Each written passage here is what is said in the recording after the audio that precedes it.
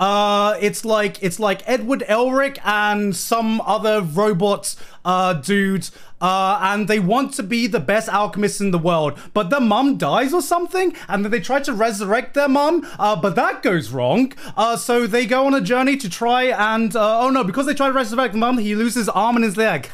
Cost him an arm and a leg. And then there's a train, and then there's this guy who goes, fireball. Yeah, and he's really cute, and he's really cool. And then there's this guy called Scar, which is not the Scar from Lion King, but like someone else, who can explode people with his hand or something. And then there's a really cute girl who has a very loving dad, and the dad loves her and the dog too much. And then World War I or Germany or I think maybe Nazis. I don't fucking know. Oh fuck.